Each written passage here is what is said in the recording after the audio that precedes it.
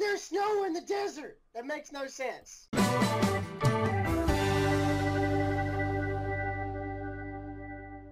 Hey guys, welcome back to another video, and in today's video, we are back with Rails Unlimited on Roblox, and we're checking out two brand new locomotives. So yeah guys, I'm joined by Railroadpreserver. Let's get into the video. Alright, so the first locomotive we are checking out is the Super Scorcher, and this is a wonderful locomotive. You got the green and the red, and this is a Ferromax locomotive, and it actually originates from Mexico, which is really neat. We don't really see any trains originating from Mexico in this game. The locomotive you're using right now is an SD70 ACE from EMD, Electromotive Division. Now, let's see.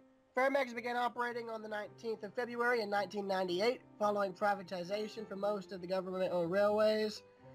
Ferromax operates over 9,610 kilometers, 5,970 miles of track, and interconnects with 5 major inland Mexican cities. 5 cities along the border with the U.S., 4 seaports on the Pacific Ocean, and 1 more on the Gulf of Mexico. Alright, so this is what the horn sounds like on the locomotive.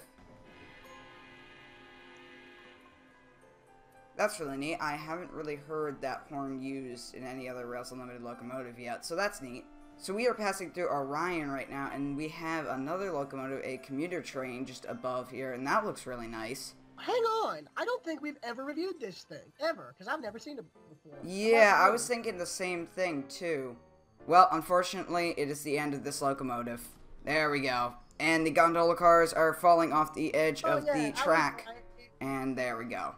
Oh, here's the commuter train. Let me see. I can get a label on it. I can see if we've reviewed it or not. It's Sun. Oh dear. I think you've just... Alright, so the second locomotive we are checking out is the Ice Cold Express, and I'm really liking the paint scheme on this locomotive, or the design. You got the kind of icicle looking paint there as well, and you got the nice dark blue and light blue colors along with the gray, so it really gives a cold feeling to it. Well, a cold look, I should say. Not just is the look cold, so is the number. Oh, and the bells. That is very fitting. How is there snow in the desert? That makes no sense. Well, looks like the world has fallen victim to severe climate change, and the deserts are now snow covered, you know, ice biomes. I don't know. Tundras, yeah. Well, you know what? I think this locomotive needs a nice deep plunge bath in the ice cold river. Oh yes, we need to give it one heck of a washing. Yes. Get that ice off somehow. Oh, I think the thing is gonna get, like, completely, you know, solidified in ice. All aboard the Ice Block Express. I think the train is inspired by a lot of the refrigerated and or produce trains that you see. Like, say, the Union Pacific's produce train that runs out west. Uh-oh. End of the line. And we're off the track and into the ice. Oh!